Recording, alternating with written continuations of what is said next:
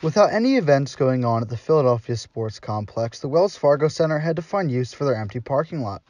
Andrea Helfrich, a host at the Wells Fargo Center, told us about their process.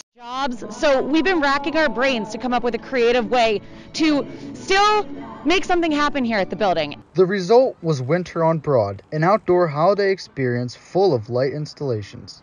We've got 184,000 square feet of light spectaculars, also mixed with vendors where you can buy last-minute Christmas gifts.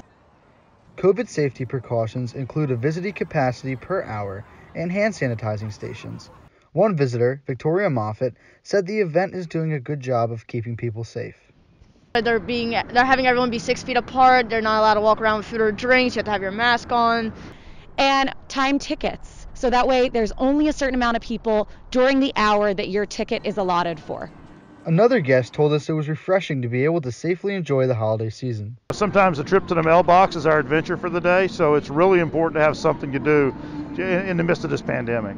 Winter on Broad is open now until January 2nd, and tickets are available at the Wells Fargo Center webpage. Reporting for Temple Update, I'm Nate Stanley.